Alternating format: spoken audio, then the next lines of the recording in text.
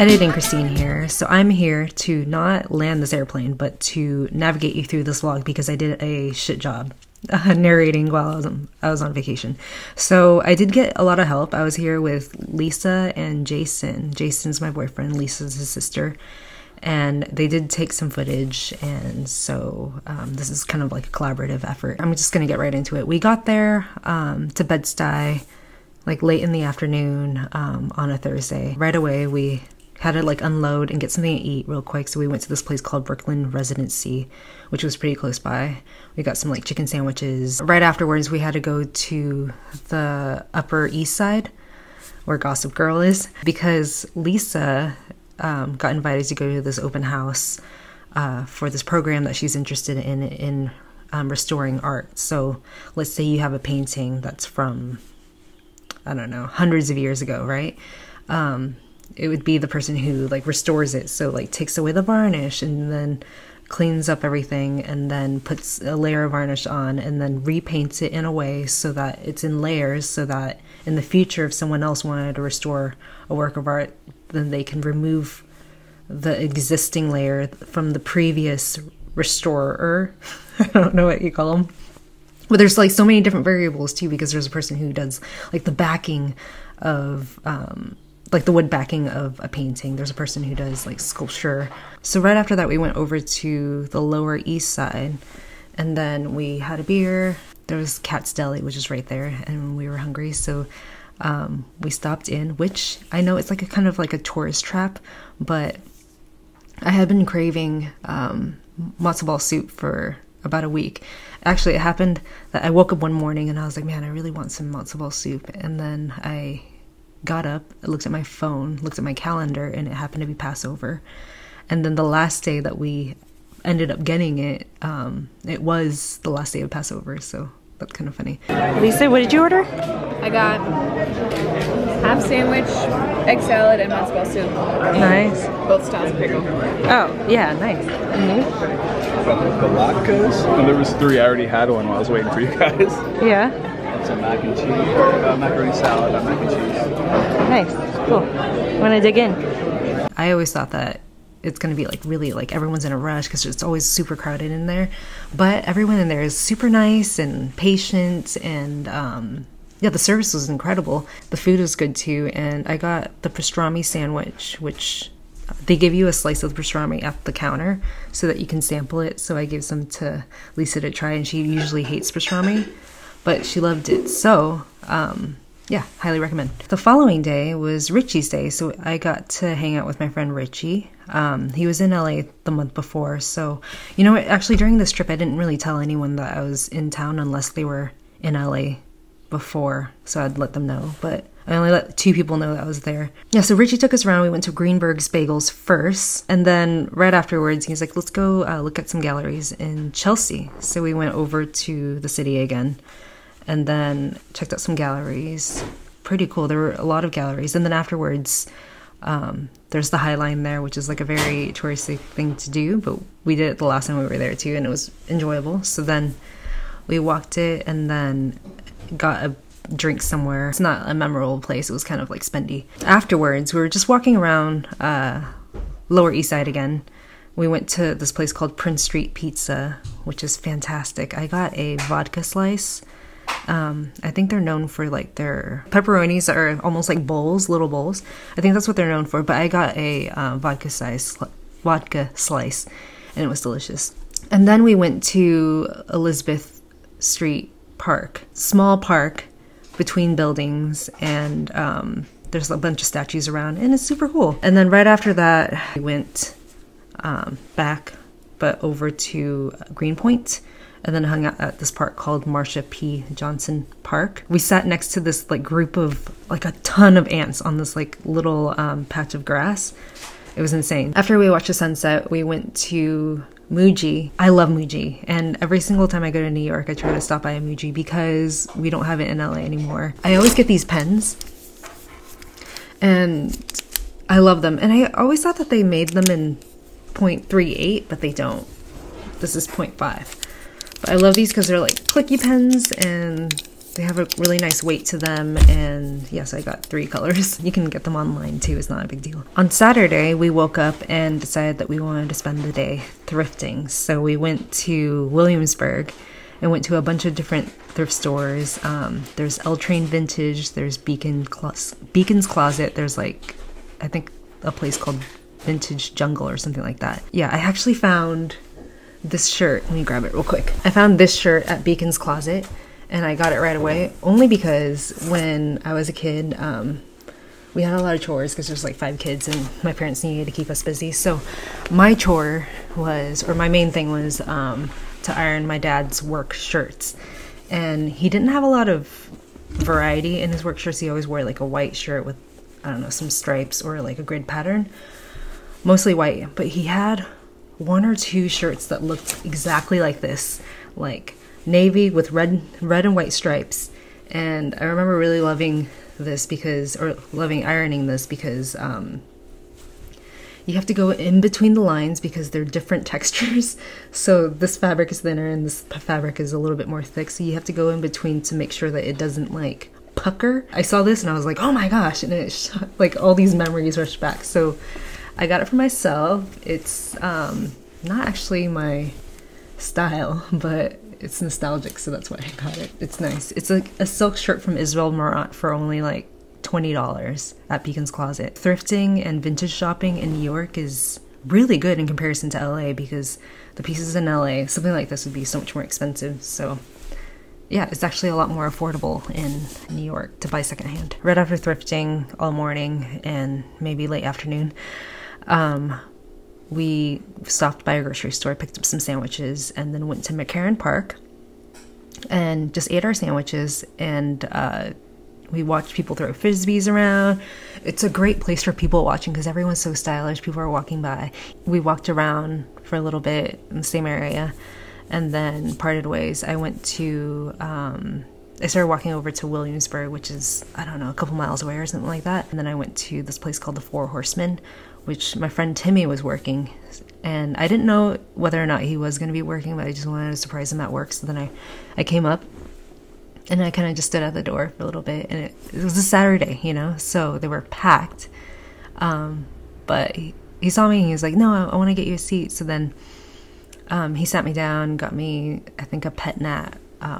And I drank it, and then we just kind of like talked a little bit, but he was working, so I didn't really want to bug him. So then I left, got some Mexican food, and then walked home. Sunday was our museum day, so we went to the Wit first. Yeah, most of the floors were closed, unfortunately, but we got to see some stuff, which is great. And then afterwards, we made our way over to the Folk Art Museum. But before that, we had a halal cart, which I think was one of my favorite meals of the entire trip. It was delicious and it was really affordable. I think it was only like $9 a plate. So we went to the Folk Art Museum and looked at some quilts, looked at some handmade goods. Lisa and I got e-bikes. Jason got a regular bike. We biked to the Staten Island ferry like terminal and parked and then rode on the ferry to Staten Island, which is a free ferry.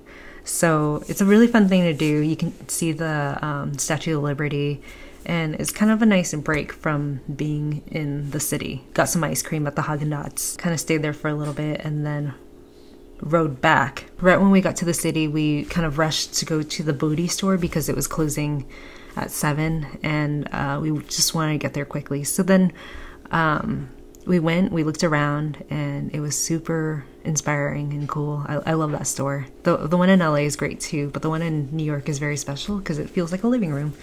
And then since Bodhi is in Chinatown, we decided to get dim sum for dinner. So we went to this place called Nam Hua Tea Parlor, and I guess it's the oldest tea parlor in New York. And that was a delicious meal. I think Lisa said that was her favorite meal. Monday, the following day, we went to Dumbo and hung out. So we went to Front Store General. It's a general store. They sell stationery, home goods, vintage clothing, new clothing, army surplus type things. And then we went to a bookstore on our way to Grimaldi's Pizza, which was really good. It's like a nice thin slice of pizza. We got like a big pizza and we split it. We made our way back up to the Upper East Side because Lisa had a dinner situation with the school that she is thinking about applying to. And yeah, so we rode up there, and then Jason and I decided to go watch a movie. So we watched Air, the movie about Michael Jordan's his shoes, his Nike Jordans. It's like the behind the scenes of that. And then right afterwards we went to a Belgian beer bar to wait for Lisa to get out of her dinner meeting. And then afterwards we met up with Lisa and went to this place called Thai Diner in the Lower East Side again.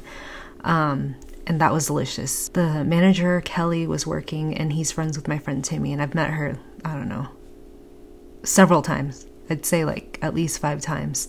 And she came out and gave us dessert, and yeah, that was such a great place. I love that dinner. On Tuesday, this is Lisa's last day, we rode our bikes to BK Bagels and got sandwiches, and they were delicious. They were hefty. They were like big ass sandwiches. I ate half and then ate the other half later on.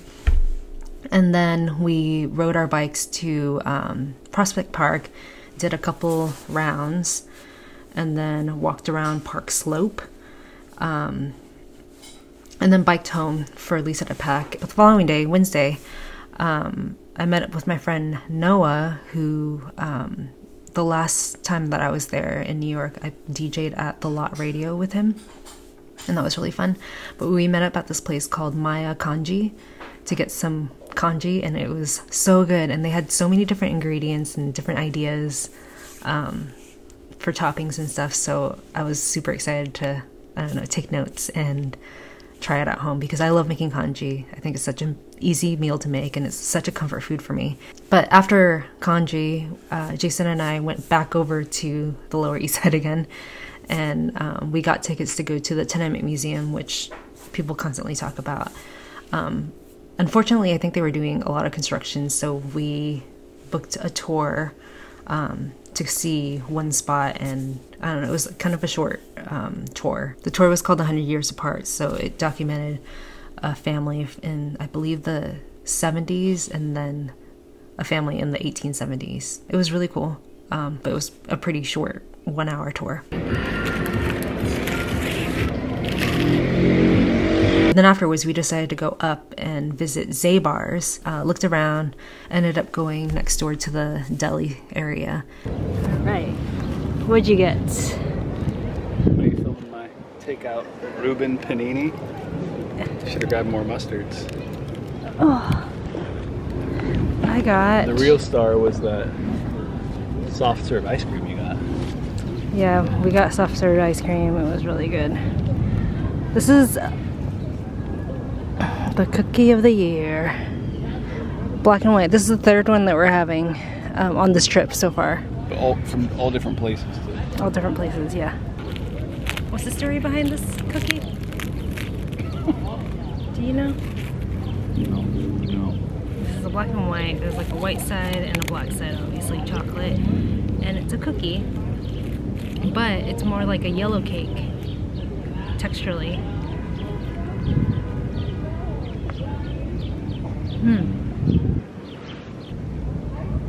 If you like a cupcake but you only like the top part of the cupcake,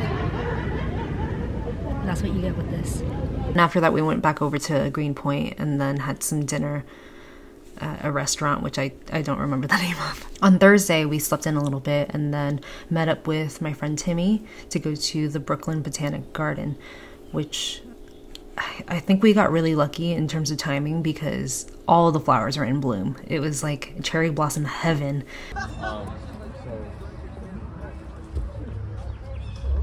you explain it? Can I explain what? Can you explain what it smells like? Oh, this one? Jeez,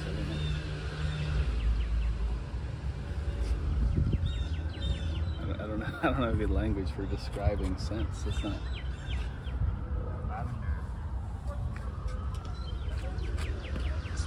I gotta say, I'm just getting the 5-spice smell again with a different flower. Where's this? Are they the same as the other one?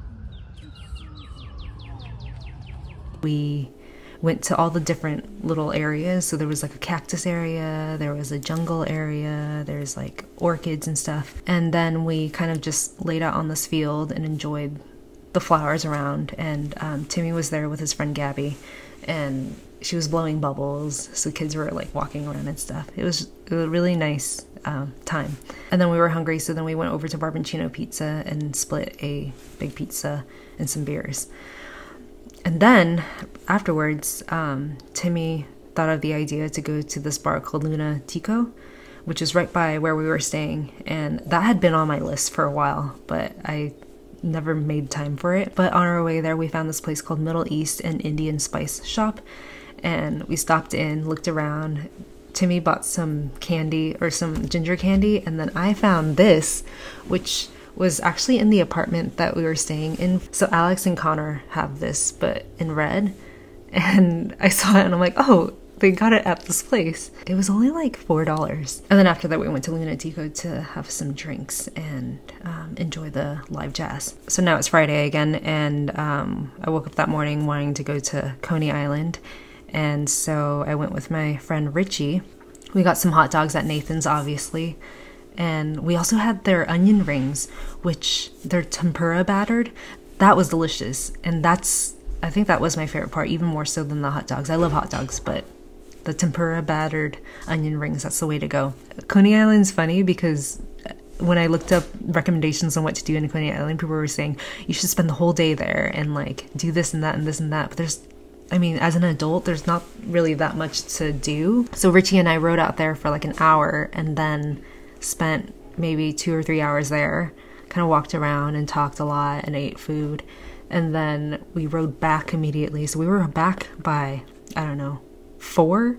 So then Richie and I parted ways, and then Jason and I met up, and then we decided to go to this place that was, oh my gosh, this place was really cool. It was called Trad Room. I think it's Japanese food, but they have a bunch of other food too. So that was delicious, and it's a really cute ambiance, great for date night. So it's Saturday again, and it's our last like real day there, so we wanted to make the most of it, so we biked around all day. So we biked to Brooklyn Bagels first, which is pretty close by. I got an onion bagel with lox schmear Bread.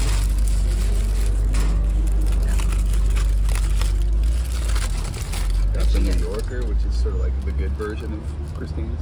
Oh dang, those are not tomatoes, are they? It's both. It's tomatoes and lox. Damn. And capers and onions. I'll split half with you. You won't.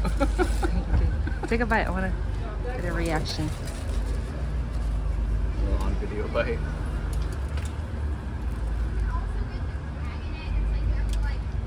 Good.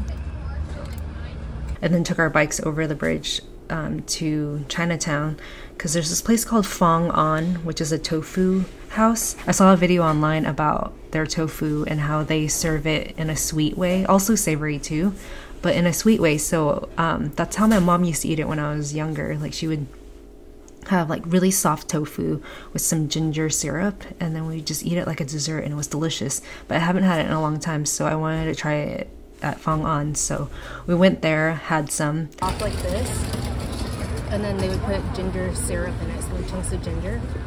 But then they're doing it with grass jelly and taro and red bean. And this is almond sugar, or almond syrup, I guess, instead of ginger syrup. It was really good. And what's the base? Tofu. Is it sweet on its own? No, or, it's just plain. Got So you it. could have the savory, almost like mapo tofu. So the toppings determine sweet or savory. Yeah.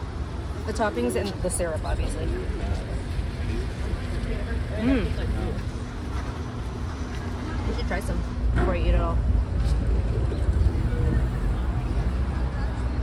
This is the map of what we did, kind of, or half of it, because I forgot to Strava. But this is basically what we did. And then we stopped to get a beer, and then I braided my hair, and I was looking on Instagram, and then I saw that Idan was playing. That's Idan. He's like my favorite rapper. Well, he's always been like a DJ, MC, music collector. He went to Berkeley Music School, And because of him, I just love psychedelic music and music outside of what people normally sample in hip hop. And he's playing in Brooklyn. And the last time we were here, we were gonna go out to freaking Rockaways, but it was raining and he canceled his show. And then at the same time, Noah texted me about this DJ thing on St. James. So then I met up with him there, had like one beer and just hung out for a little bit. And then went back home and met up with Jason to go to Ore Bar, O-R-E, in East Williamsburg to see Edon. And it started pouring. Hey, what are we about to do right now? We're about to go see Edon again in the rain. Well, explain again. We tried to go see him last time in Rockaways and it was raining. And But that was outdoors. that was outdoors. But today is an indoor show. It's just right there. Yeah, we made it 3 blocks from the subway, and all we gotta do is go 2 doors down. So we'll make a run for it, right? So we showed up at this bar and it was raining, and there were some people at the bar, but I don't think anyone really knew who he was, or I don't know. People were just not paying attention. So then we got a drink and we sat down, and then I was like, I have to say something. I have to go say hi or something, you know? So then I went up and I was like, hey, I really love your music. And he was like, oh, thank you, you know? And I was like, yeah, and I did the whole spiel of what I just told you. And then he's like, yeah, thanks, awesome, whatever. And then he asked me at one point, he was like, oh, so like what got you into my music? And I think he meant DJing, because he kind of stopped. I mean, he'll be featured on other people's albums, but he hasn't made a rap album in a while, in like 20 years. He's like, so what made you get into my music? And I was like, oh, Beauty and the Beat, which is this album right here. Yeah, this album like really changed my life. I know it sounds so corny, but there's so many hidden samples in there, and it's almost like going through and like solving a riddle, because there's so many different things to learn. I told him it was this album. He was like, oh, okay, and he shook my hand, and yeah, it was really cool to be able to tell him how much his music means to me. It took like an hour to get back home from East Williamsburg to Bed-Stuy, maybe because of the rain, and maybe because it was late and like not as many trains run when it's late. But the following day was the day that we needed to pack up and clean everything and then go home. So we had Peaches for breakfast, which is this southern food breakfast diner area, and then we went home, and that was it. So I hope you enjoyed this New York vlog. I hope you enjoyed this narration. Thank you for watching, and I'll see you in the next one. Bye.